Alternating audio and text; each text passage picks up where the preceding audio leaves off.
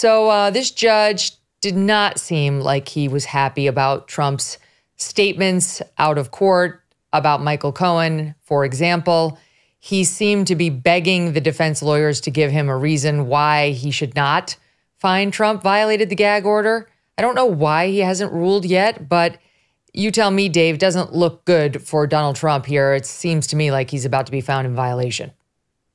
Yeah, Megan, good to be back with you and Mike. I think the worst part was where the judge told the lawyer, Mr. Blanche, for Trump, that you're starting to lose credibility with the court. That's never a good thing when you're a defendant and you hear that your lawyer is losing credibility with the judge. But ultimately, I don't think Trump is going to get a big penalty here at the beginning. I think he'll just get the fine. It'll be graduated over time. And then maybe at some point, if this continues, he'll get something more serious. But in that sense, I do think he's being treated differently than others. I can tell you as a prosecutor, Megan, if someone else acted like this, they would be wearing steel bracelets by now. But, you know, the judge is very aware that Trump is running for president and he is Trump, and he's going to let Trump be Trump. And so although the judge is seemingly very annoyed right now, I don't think that this is going to result in anything more, at least for now, than a fine. The judge said to Team Trump, Todd Blanche is Trump's lawyer, "You're losing all credibility with the court." This is citing from the New York Times, when Blanche insisted that they, meaning Trump and his staff, are trying to follow the rules. He said, "You're losing all credibility with me."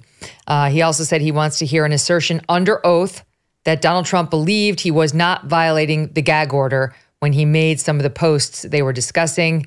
That doesn't sound good, Mike. I doubt they're going to get such an assertion from Donald Trump. Todd Blanche was saying, look, this gag order, we're trying to comply with it, but Trump has a group of folks who work for him. They find articles that they think Trump's audience should read.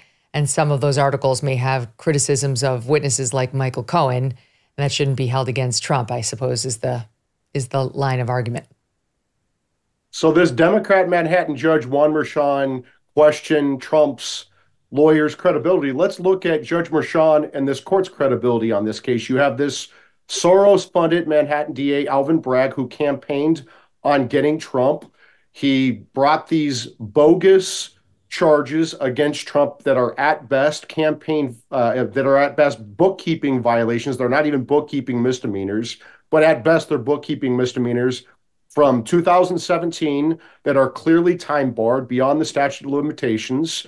This case was brought after Matthew Colangelo got deployed from the Biden Justice Department, the number 3 office in the Biden Justice Department, a top political appointee who worked for Eric Holder and Tom Perez and Obama and Democrat Attorney General in New York and Biden and Merrick Garland. He gets deployed to the Alvin Bragg's office to resurrect this zombie case 30 months later after Trump left office. This is clearly election interference. It's clearly lawfare. It's part of the Democrats' organized campaign. There before this Democrat Manhattan judge, Juan Merchan, who donated to Biden in 2020. He donated to another anti-Trump cause. And more importantly, his adult daughter, Lauren Merchan, is a top Democrat campaign operative, and she's raised nearly $100 million off of her father's unprecedented criminal trial of a former and likely future president of the United States. That is a clear conflict of interest under New York law requiring Judge Merchan's recusal. That's not just Mike Davis saying that. That is a former Clinton federal judge in the Southern District of New York going on Caitlin Collins' show on CNN on April 5th and stunning Caitlin by saying that.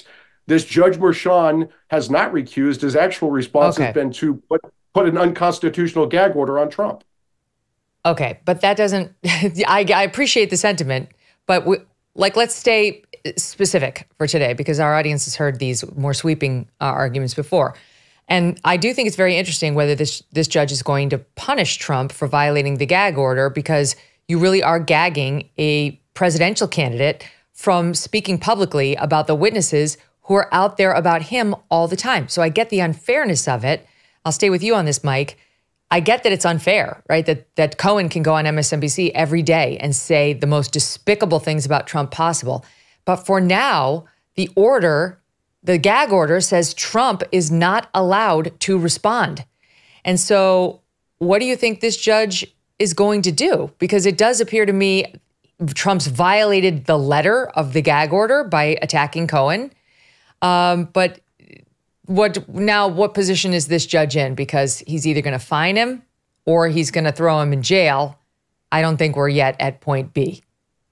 Well, the problem is that this judge put in place an unconstitutional gag order. It is not constitutional to broadly gag a criminal defendant like this. If there's anyone in America who must have the First, Sixth, and 14th Amendment rights to speak out against the judge, the prosecutor, the witnesses, the staff, the biases, the process, it is a criminal defendant. It's going through a criminal process, particularly when that criminal defendant is a presidential candidate, and particularly when that presidential candidate is on the receiving end of obvious Democrat lawfare and election interference. So yes, this Judge Merchan could say, yes, we're going to put President Trump in jail. I actually dare him to do that because I actually think that will guarantee that President Trump is back in the White House. I know. I mean, I think he knows that, Dave, right? Judge Merchan is not oblivious to the fact that if he actually put this defendant in jail for violating this gag order, it would cause a meltdown in the country. Yeah, agreed. That's why they're just going to do $1,000 per each violation. That's even what Bragg asked for. Didn't ask to sentence Trump to pretrial incarceration. So they're not there yet. But he does need to cool down on the attacks, especially on the jury. You know, you had at least one member of the jury, the alternate, came to the judge and said in tears that not sure if he wants to continue. One member of the jury pleaded to get let off, and she did. So it is a problem. And you have, jurors who are there doing their civic duty, and they're getting accused of being 95% Democratic, as far as Manhattan being Democratic and being like plants for the Democrats. You got to calm down on that. And as far as attacking Michael Cohen, you can't engage in witness intimidation. I know it seems unfair that Cohen can attack him, and I know prosecutors are probably cringing at the fact that Cohen is still going after Trump online. That's not a good look. It's not good for the prosecution. But our system is that if you engage in witness intimidation and harassment, that's a violation. That's against the law. And at some point, Trump needs to dial that back. It's not a good look for him, and he could get hit with bigger things than just a fine if he continues in the future. Michael Cohen was all over MSNBC, I think, just within the past few days, calling Trump despicable. He wants to see him convicted. I mean, all of this is terrible for the DA's case because he's going to be a witness at trial and he's going to get cross-examined with all those statements. Like, you'll say anything. You can't stand him. He's become your nemesis in life. You'll do anything to see him go to jail, just like you did, sir. Isn't that true? Like, this is terrible, but Michael Cohen wants his name in lights and to see his face on television more than he wants to preserve whatever is left of the integrity in this trial. So, I mean, in a way, it's not bad for Trump to have Cohen out there saying all this stuff, but I can see how it's very difficult for him not to respond. Did you know Fast Growing Trees is the biggest online nursery in the U.S. with more than 10,000 different kinds of plants and over 2 million happy customers? And now you can grow lemon, avocado, olive, or fig trees. They have houseplants too. How fun. Fast Growing Trees make it easy. They make it easy to order online and ship directly to your door in 1 to 2 days. You can even speak to their specialists for a free consultation. You can find the perfect fit for your specific climate, location, and needs. Whether you're looking to add some privacy, shade, or natural beauty to your yard, Fast Growing Trees is ready to help you make the right selection from their nursery. Right now, they have some of the best deals online, like up to half off on select plants and more. Viewers get an additional 15% off when using the code Megyn at checkout. That's an additional 15% off your order at fastgrowingtrees.com. Use the code Megyn at checkout, MEGYN. Go to fastgrowingtrees.com, code Megyn. This offer won't last forever. Tell them I sent you.